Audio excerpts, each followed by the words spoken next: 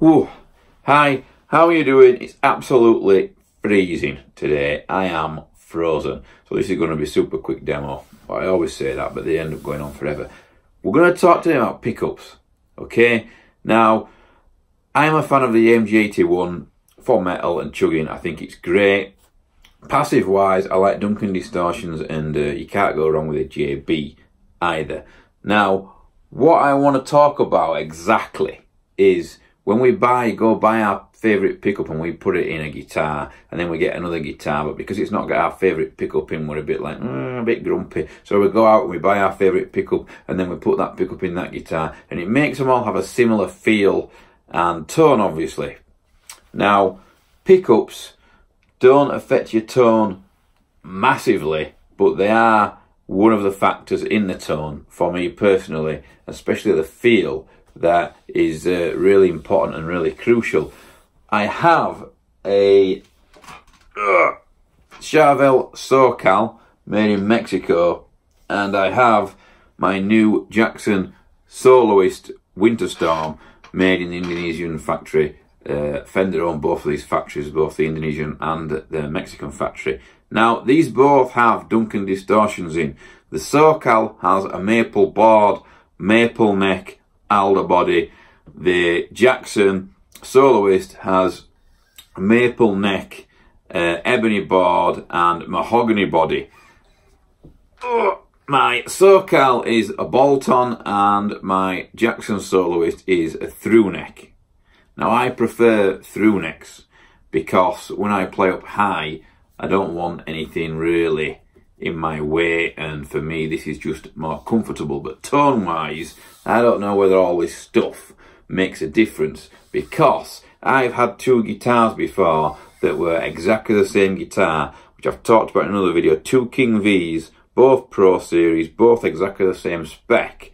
They both felt different, they both played a bit different, and more importantly, they both sounded a bit different.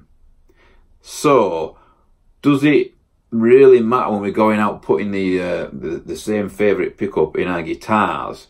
Is that really giving us what we want? It probably isn't. And when we go online and we order guitars, we should really be playing them, because, like I've just said, you can buy two of the same guitar exactly, and they can feel and play and sound slightly different. Same with amps. I once bought an Engel Fireball, brand new.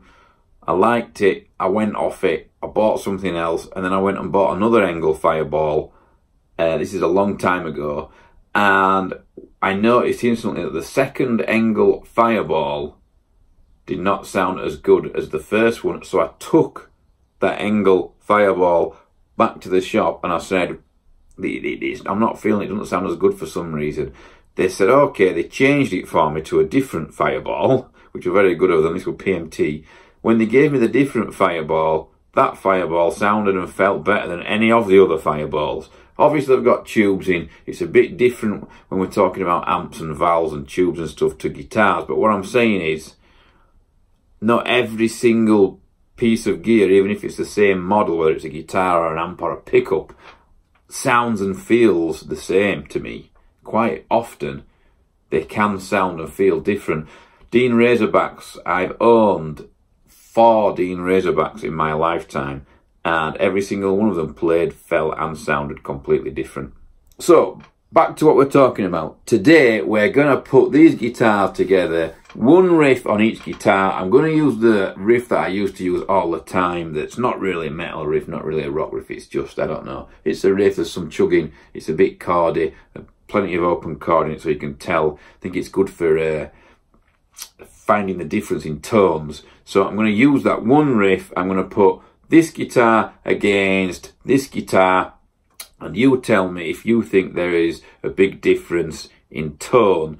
I'm going to use an SM57, and I'm going to use my EVH EL34S, because it's just ace. That's why I'm going to use it, because it's just amazing. It's an amazing amp. Please write in the comments and tell me if you can tell the difference, if the difference is small or large. Both these guitars have pretty new strings on. One thing I will say is this guitar has come with whatever the hell strings that they use at the Fender factory, which I'm not sure what they are, this one has Dunlops on. Okay, so same gauges, same tuning, drop D, same pickup, different guitars. Okay, let's go.